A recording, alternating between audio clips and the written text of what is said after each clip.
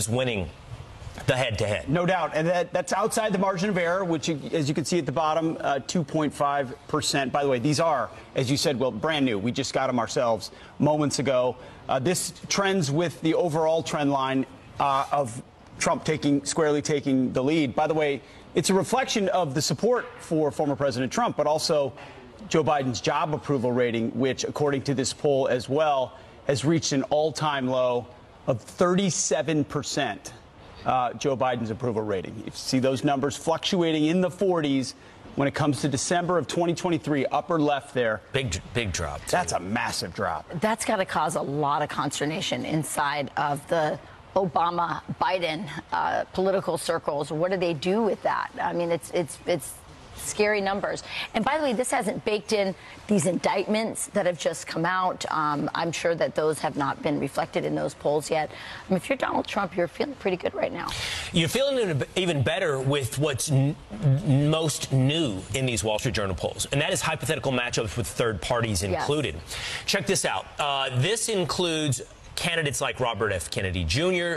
and Joe Manchin, who it is rumored, at least, could be the candidate for a no-labels party run for president.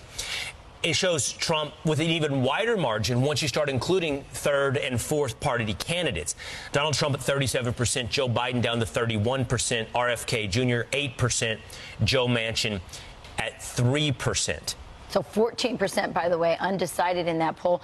That's really interesting. We all wondered what would happen with a third candidate or fourth, and who it would pull from.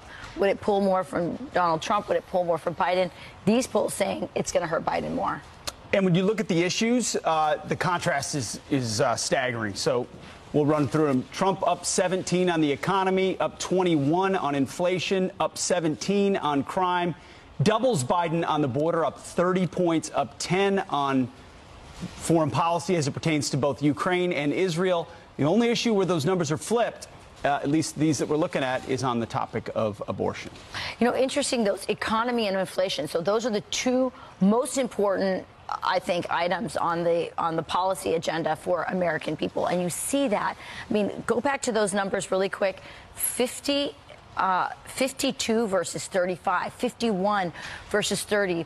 And it's interesting, when we had Donald Trump on Sean Hannity's show for that town hall, the one thing that came out to me during that interview, and it's one of the, it was that he was such a businessman. He seemed really genuinely upset that we were losing to China right now. Like, there is a competitiveness about him, and you can feel it. Like, he just can't stand what's happening in his country, and he really wants, as a businessman, to win. And I was really impressed with how he kept focusing on the economy and the issues and the energy and everything that was impacting inflation.